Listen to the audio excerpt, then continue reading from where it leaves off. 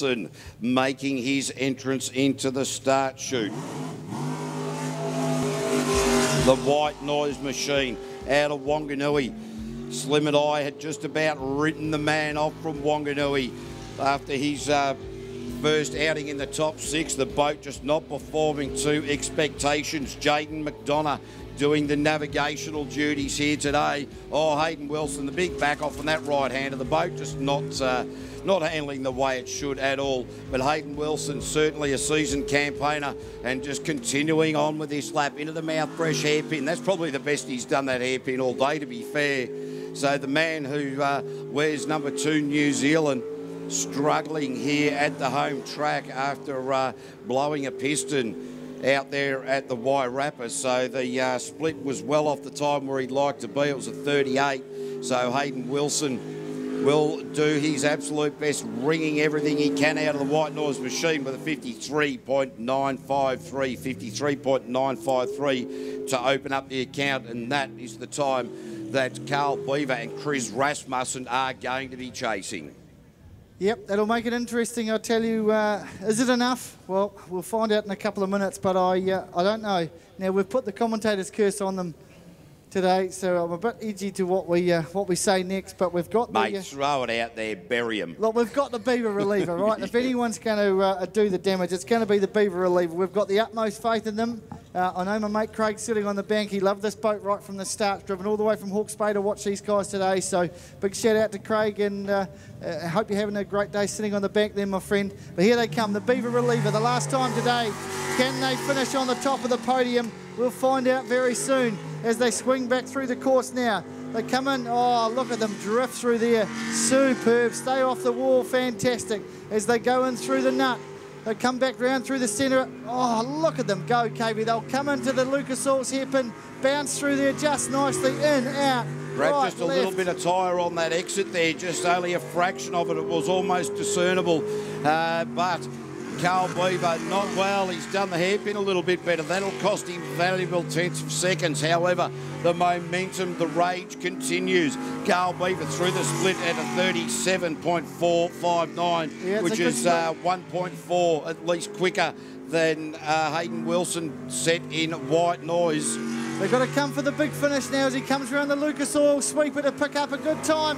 52.587. It's going to put him on the top. P1, he slides in there. 52.587. Give him a round of applause, folks. That's a good run from them. Is it enough, though? Well, we'll see what Chris and Holly can do. Can they come out? They'll know it. They've got to leave all or nothing. And what can they do? They've got to beat it to get on the top of the podium, because these guys, Carl Beaver and Jay Amon, they've got 1 foot on the top of the podium at the moment. He just had a quick chat to young Blake Hughes here. He said, I reckon the pressure will get to Chris Rasmussen and Holly Sutherland. Well, I'll tell you what, that is throwing it out there. That is a broad prediction. And you will notice that I didn't make that prediction. I've sold young Blake down the tube in case it all goes wrong for him. But I'll tell you what, Chris Rasmussen, fantastic bloke, really wants to make that top step of the podium. He wants to own it here at round number 2 for the New Zealand Jetsprint Championship. Very nice around that hairpin, through the left-right combination. And I'll tell you what, didn't drift it wide to open up that apex. Very nice, a lot less real estate covered. Or bogged it down. I tell you what, he bogged it down harder than Carl Beaver did. How's the split going to look as Chris Rasmussen across at the split in a 37.4, and he is 0.04 quicker than Carl Beaver. Oh, running close to the tyres at the top of the track. This is going to be a strong finish from these two. Here we go, folks. We're going to determine the winner as he goes through. It's going to be a 51.990. There is your champion there, 51.990. Chris Rasmussen and Holly Sutherland. Put it together, folks. They'll come along to tell you what, that man on victory. track, they will be absolutely stoked with that one. The Beaver reliever, your choice there, young Blake, in P2. And Hayden Wilson, after what is otherwise an ordinary day, manages to get a P3. So very well done to him as well.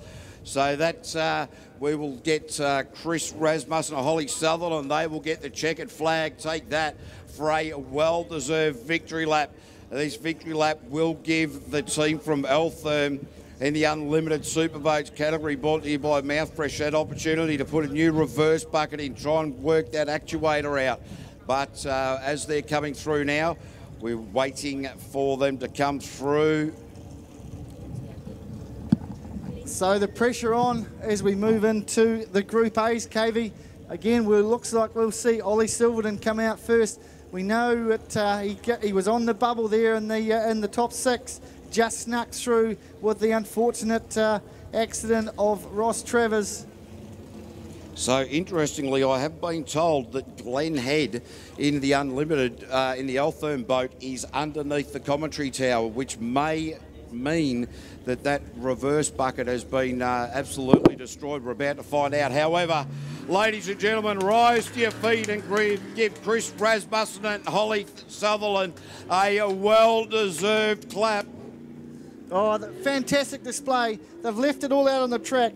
They have jumped ahead. They finished second down in the Wairarapa last month. They'll be absolutely stoked with that effort to knock the Beaver reliever off the podium here today, and a great finish for them. So well done to those two. So interestingly,